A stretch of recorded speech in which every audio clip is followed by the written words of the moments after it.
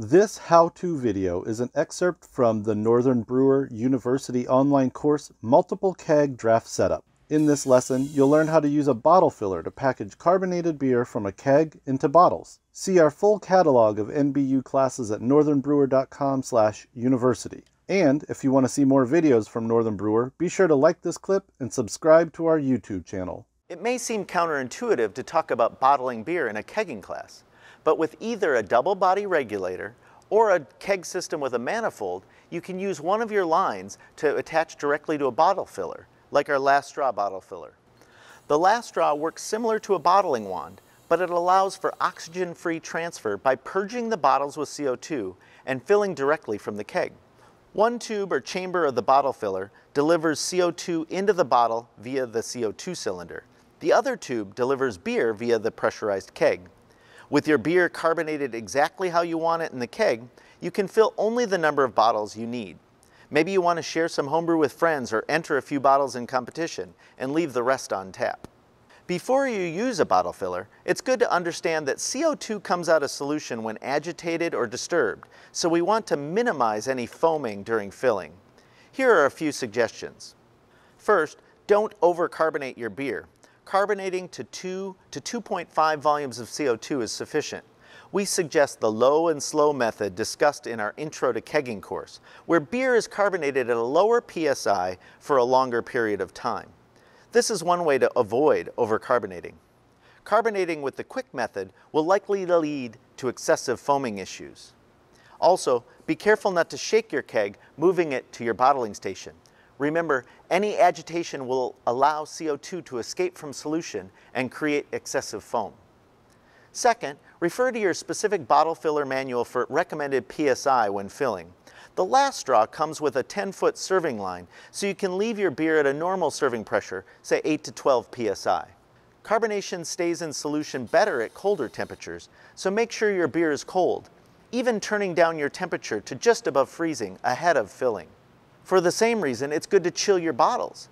If your beer comes into contact with a warm surface, CO2 will come out of solution. If possible, put the bottles somewhere cold the day before, maybe in a bottle tree inside the fridge. If you don't have room for a bunch of bottles or a bottle tree in your fridge, you can also sanitize the bottles in very cold water just prior to filling them. Let the bottles sit for a minute in the cold water to cool. One last tip we know from personal experience: do not depress the CO2 button while filling the bottle. Now let's look at the last straw in action.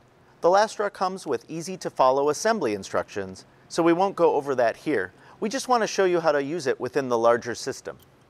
Your double body regulator will look something like this.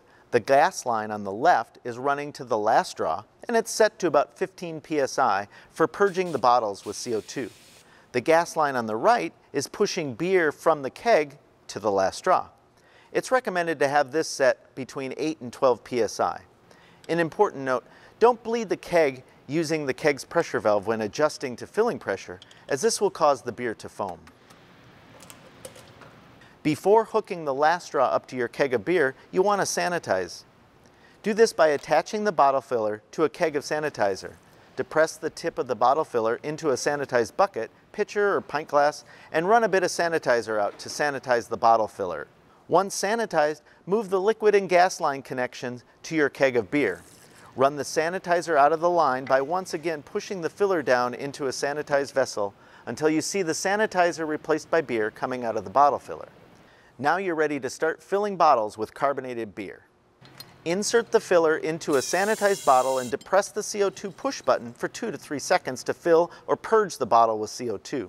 This flushes oxygen from the bottle, protecting your beer from oxidation.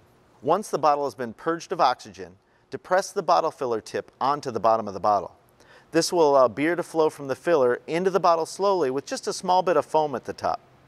Fill the bottle until the liquid level comes just to the top lip of the bottle. You might get a bit of foam coming over the side of the bottle. That's okay. Once the bottle is full, lift up the filler tip to stop the flow of beer. Slowly remove the last straw. This slight displacement of liquid will bring the beer level down a bit and leave the perfect amount of headspace before capping. Now cap the filled bottle with a sanitized cap and repeat for as many bottles as desired. Pro tip: Have a few extra caps than you think you need in sanitizer in case one gets miscrimped or falls on the floor during bottling. If you have experience bottling beer, you know it can be a messy process. Who hasn't knocked over a filled bottle before it's capped?